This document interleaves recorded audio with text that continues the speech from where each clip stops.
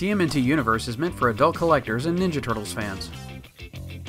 Hi, welcome to TMNT Universe, I'm Ultramex. San Diego Comic-Con 2023 is quickly approaching, and I want to talk about all the Ninja Turtle goodness that it might bring. So, let's go! It's the #1 source for Turtles fans, with reviews and news. TMNT Universe. I can't believe it! It's the real Ninja Turtles! We're your biggest fans! You sure about that, bro? Yay! Turtle power! Welcome back! Well, it's that time of year again, and since San Diego Comic-Con is just a couple of days away, and 2023 is shaping up to be the year of TMNT, I have high hopes for what surprises this year could bring. With Mutant Mayhem opening just 2 weeks after the event, Paramount will be hosting a panel on July 20th in Hall H with the filmmakers. The cast were supposed to be there, but I'm not sure if that's still going to happen because of the SAG strike. But maybe we can still get some cool insights into the making of the movie.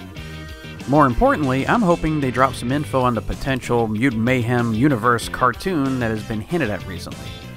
And since it'll be a Paramount panel, maybe we'll get a few tidbits on some of the other Turtle projects, like the live-action film being written by Colin and Casey Jost. But back to Mutant Mayhem, and most of what this video is going to be about is the toys. A couple of con items from Playmates will be available online through Walmart Collector Con starting July 18th. These are re-releases of the basic Mutant Mayhem Turtles with movie-accurate paint. Personally, I love these versions and I'm probably going to have to get them myself.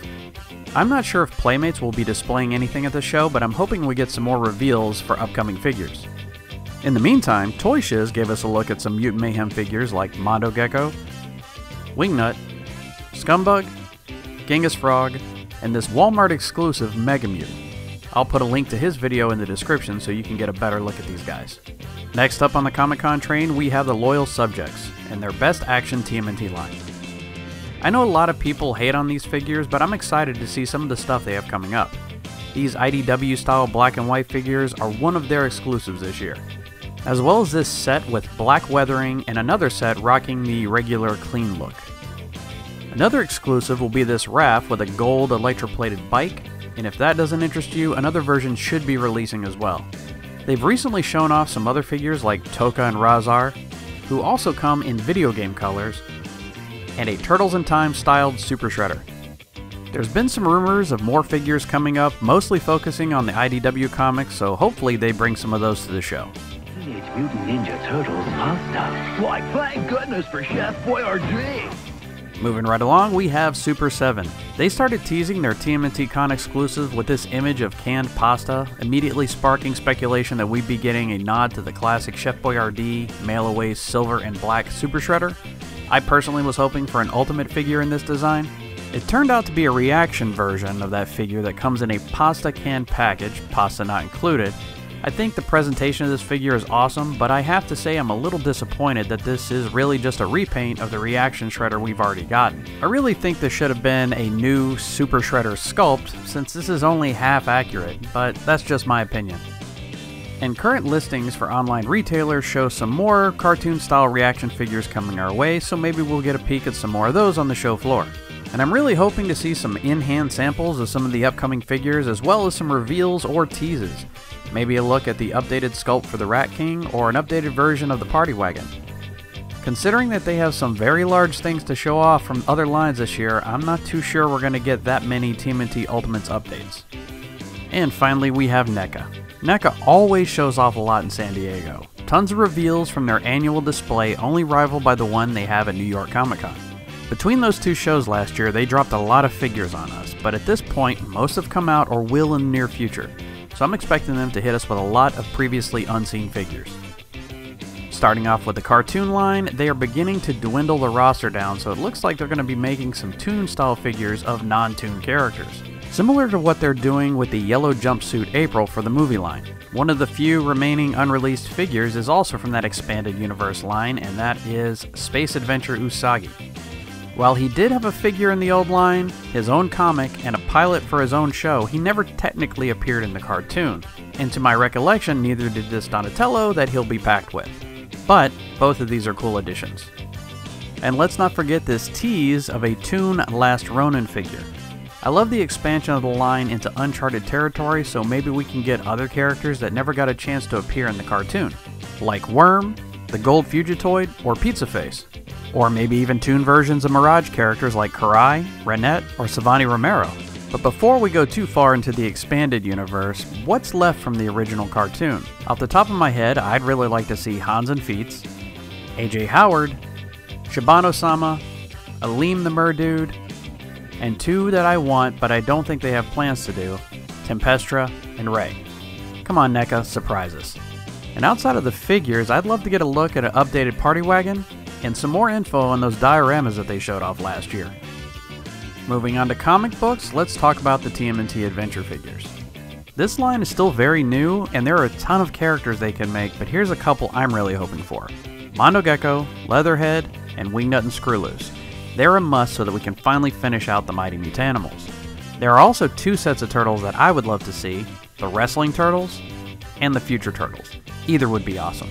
And a few more that would make me happy are Parasitic Krang/Shredder, Belly Bomb, and a large-scale figure like the Chrome Dome one of the Warrior Dragon. Keeping with the comics figures, NECA has been putting out a lot of awesome Mirage characters lately. One of the most recently teased is Savani Romero, one of my personal favorite characters, and I can't wait to see him in action figure form. I'm hoping that they bring some more of these to Comic-Con. Baxter Stockman can't be too far from showing up, along with that April version 2 that they teased earlier this year. Two other musts for me are Leatherhead and the Rat King, both making their first appearance in Tales of the Teenage Mutant Ninja Turtles. Leatherhead should be another large-scale figure about the size of Zog the Triceraton. And speaking of Zog, some more Triceratons like the Gladiators would be very cool. Recently we got a Mirage variant character with the Wanderer Michelangelo, so I'm hoping for others like maybe Savage Raph. Speaking of variants, it can't be too long until we get black and white versions of the Lawson Turtles. But also, I don't really consider these Lawson Turtles, I just call them the Return to New York Turtles, but I'm holding out for a real Lawson style figure. And maybe some AC Farley style figures too? And lastly for Mirage, if Super 7 is going to release a Karai figure, NECA needs to get on that and give us that City at War look. And now we have the ever-popular Last Ronin figure line, and there are still a lot of characters that we could get from this book. And spoiler alert for The Last Ronin if you haven't read it, but if you haven't, like seriously, go read it. Alright, I'd love some Ghost Turtles in a translucent blue plastic. I think that those are absolutely necessary. And I would love a chrome electroplated Oroku Hiroto Shredder. It would be a fantastic way to handle that figure. And from one of the reveals during April's April Takeover, we got a peek at Grammy April with what looks to be a little Yi. Hopefully we'll see this figure at the show, and with a little luck we'll see the other kids too. And I wouldn't complain if we got older versions of Yi, Moja, Adin, and Uno. So after the Toon and all the comic figures, we have the movie line. Like I said earlier, we did get a reveal of Yellow Jumpsuit April, and I believe Blaine called it a TMNT Concepts figure, similar to the Toon Last Ronin in Space Usagi. So maybe we'll be getting alternate versions of movie figures that never existed, like a Toon-style costume for the Shredder, or maybe even a movie-style Bebop, Rocksteady, and Krang. I guess anything's possible, especially since they're starting to run out of movie characters. I don't know if we'll ever get a Tatsu or Vanilla Ice figure, and I'm not sure who's left after that except maybe some characters from the third movie, and a Secret of the Ooze, April, and Foot Soldiers.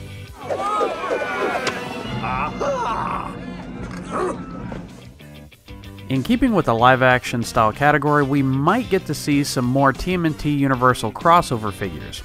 I'm dying to see that rumored Dracula Shredder, and other rumors say that we might be getting another set of Turtles as more monster characters.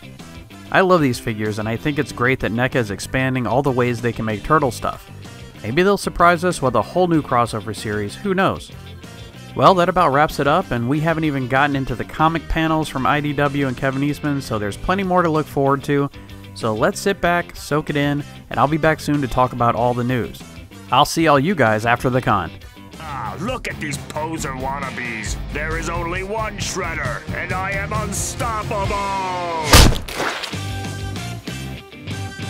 Hey guys, if you liked the video, don't forget to kick that like button, leave a comment, and don't forget to subscribe. I upload every Turtle Tuesday, so you can always come back to see what's new. You can also check me out on various social media. Links in the description. And as always, for all things turtles, check TMNT Universe.